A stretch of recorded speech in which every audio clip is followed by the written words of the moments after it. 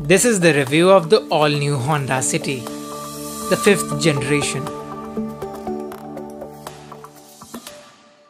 Hello, welcome to my YouTube channel, guys.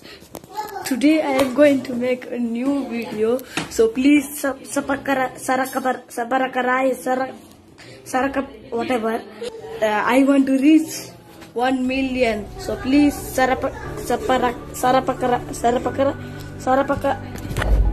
Let's throttle to the video. Let's have a look on the exterior of the Honda City.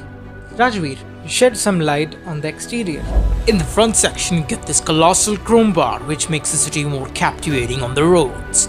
There's Honda logo right in the middle of the grille. The 9-area LED headlamp is an Easter egg of the previous generation, covering the Civic and the Accord. The front portrait of the 5th generation has a more of a confident and detailed stance. It's more of an uptight. Moving on to the side section, we see creases across the body, which is best suited with the silver color finishing. There's 185 section tires and 18-inch alloys, which helps with the fuel efficiency. It has a decent amount of 40 liters of fuel tank capacity. It is just decent. Okay. Moving towards the rear, the tail section looks normally good. Just good. Kaam chal jayega. But as much as the chrome bar was on the front, we don't see 10% of it on the tail section. Why Honda? The new Honda City has LED tail lamps, which illuminates itself in Z-style pattern. There is no fake exhaust tips. That's a good thing, Honda. There's 500 liters of boot space capacity, in which you can murder somebody and bury the whole family. Are you comedy me? But it also has sufficient ground clearance, so you will not get stuck on the speed breaker.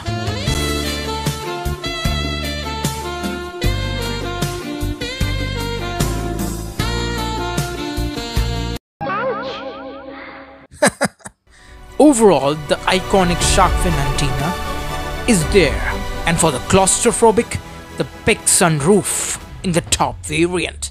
Spend some money and you will have some air in the cabin.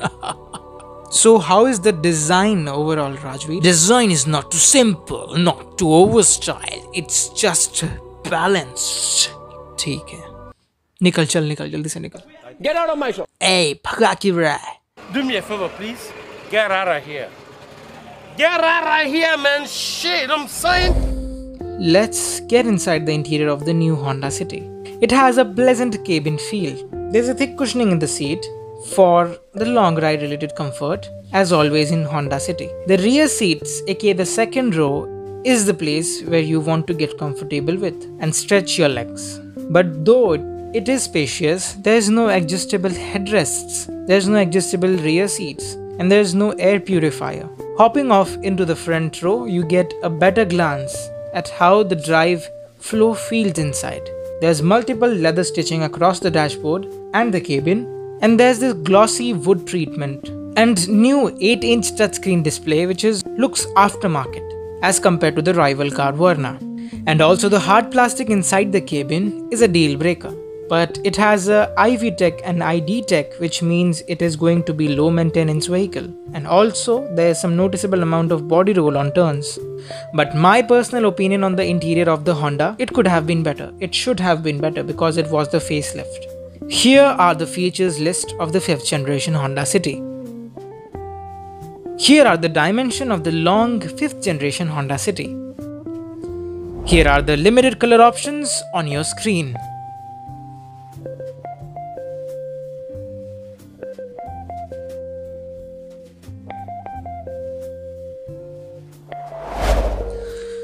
Now let's talk about engine and performance. It has 1.5 liter ID Tech or IV Tech DOHC engine, which is available in petrol and diesel option as well. It gives mileage around 24.1 km per liter, and it depends on the variant you choose. It has 4 cylinders with 4 valves per cylinder. It comes with manual and automatic as well. In the manual, it comes with 7-speed gearbox and it pulls on front wheel drive. The turning radius of this car is 5.3 meters. This car can go 0 to 100 km per hour in 10.29 seconds. And the top speed of this car is 175 km per hour. It has front disc brakes, but has rear drum brakes. Surely Honda has done cost cutting there. अरे कमलेश भाई जरा ये लोग को बताओ ना नई वाली Honda City का प्राइस। हाँ तो और वेरिएंट भी बताना। तो बता नहीं देने भाई। तो ये आती है VX, V और ZX में, थोड़ा ऊपर नीचे हो गया, पर V जो है वो बेस मॉडल है, उसमें आपको बेसिक सेफ्टी फीचर मिल जाएगा। और दूसरा जो है VX, उसमें फीचर के साथ साथ सेफ्टी भी मिल जाएगा। और तीसरा है ZX, जो कि आपको फील गुड मटेरियल दे देगा, जैसे कि सनरूफ और जैसे कि सनरूफ। तो सबसे बेटर कौन सा है? VX में सबसे बेटर है, और आपके ऊपर है कि आपको मैनुअल लेना है या CVT लेना है। वैसे मैं तो प्रेफर करता हूँ डीजल को। डीजल में मैनुअल में VX ले लो, जो कि आपको 14 लाख में मिल जाएगा। ये मेरा तो हो गया, मैं इतना ही बताएगा। कमलेश भाई तो डीजल लेने का VX मैनुअल ट्रांसमिशन में, वही लेने का मजा आ रहा है। तो अब बात करते हैं कॉम्पिटिटर्स ऑफ होंडा सिटी। उसमें आते हैं वरना, सियाज, यारिस, रैपिड और वेंटो। और मैं इस कार को दूंगा 4 स्टार, क्योंकि इसका ड्राइव फील अच्छा है और लेस कंफ्यूजन देता है वेरिएंट्स में। और यह हमेशा से अच्छी कार रही है और इसको और अच्छा होना चाहिए था। ओवरऑल मुझे ये गाड़ी पीछे से BMW और आगे से एक कॉर्पोरेट बंदा लगता है, पर ये होंडा सिटी है। होंडा सिटी किसको नहीं पसंद।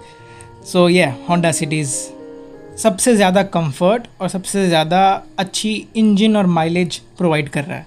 तो प्लीज़ आप, अगर आपको इंजन माइलेज और कंफर्ट चाहिए और सीटिंग स्पेस चाहिए, तो please opt for Honda. Thank you.